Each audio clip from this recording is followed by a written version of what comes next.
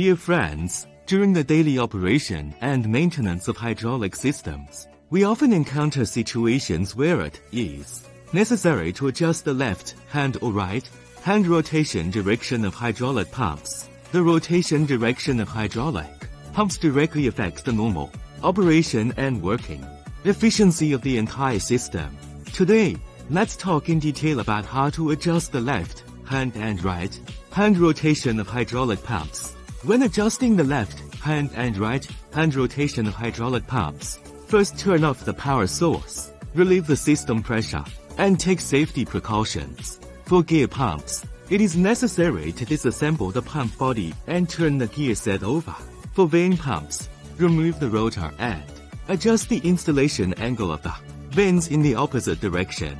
For piston pumps, the rotation direction is mainly changed by rotating the valve plate. After the adjustment is completed, be sure to check whether all components are installed in place and well sealed, and conduct a no-load test run.